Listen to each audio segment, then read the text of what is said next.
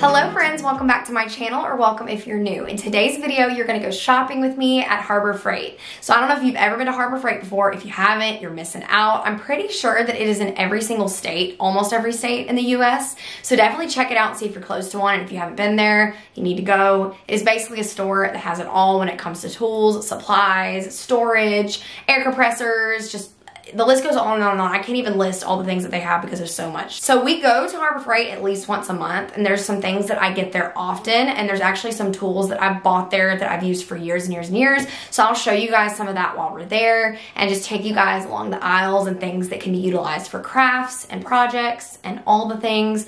Because like I said, there's some really cool things there. So if you guys want to follow along with me, I'm also going to be buying a router today, and the one from Harbor Freight looks pretty promising, pretty good. So I'll definitely be buying that and trying it out as well. There's some woodworking projects that I want to do that require a router. So anyways, yeah, let's go ahead and get on into this video and head to Harbor Freight and see what we can get into.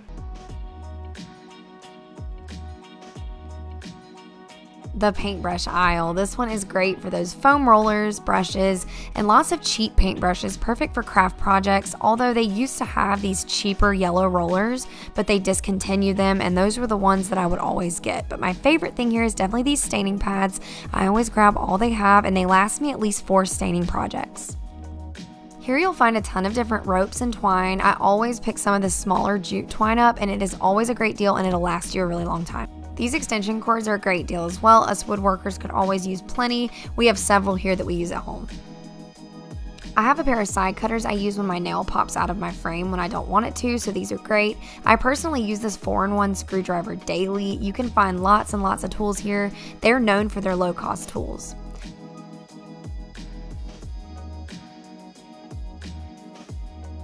Here you can find lots of leveling tools and tape measures. We probably have like 15 of these back when they would give them away for free.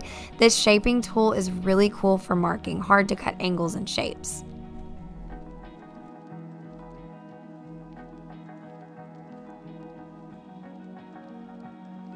You can't go wrong with a big straight ruler. We use ours often.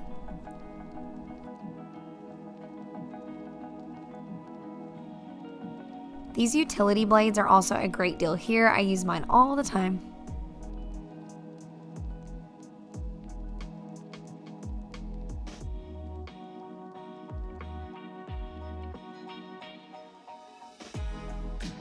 These magnetic trays are so perfect for all of those little sewing needles, small screws and bolts, and anything magnetic. This is a great deal on some double-sided mounting tape. I picked up some to give it a try. Painter's tape is a must around here. I use it often.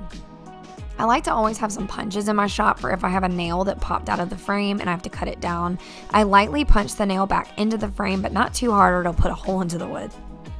Did you know that they have some great weeding tools here, perfect for vinyl? I use mine all the time and they're great quality. Need a hand truck for all those packages you lug to the post office? They got you covered. I have one that I used all the time. Here is the rolling cart that I bought to attach the miter saw to. These are great for putting anything heavy like heat presses, cutting machines. You'll just need to add some wood to the top. You'll find so many organizational bins here. I was looking at those clear ones for my craft room.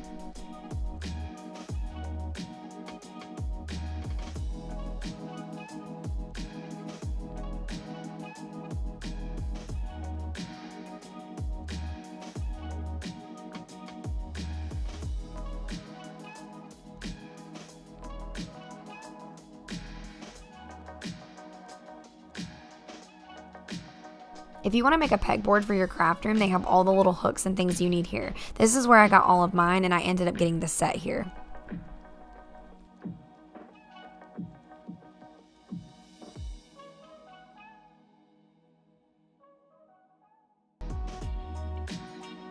Here was the very first plywood rip guide that I bought, and it did excellent for many years until I purchased the Craig one.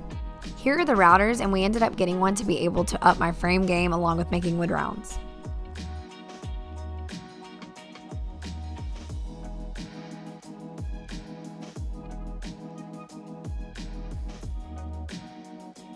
I saw that they had a cardboard cutter similar to the one I use here.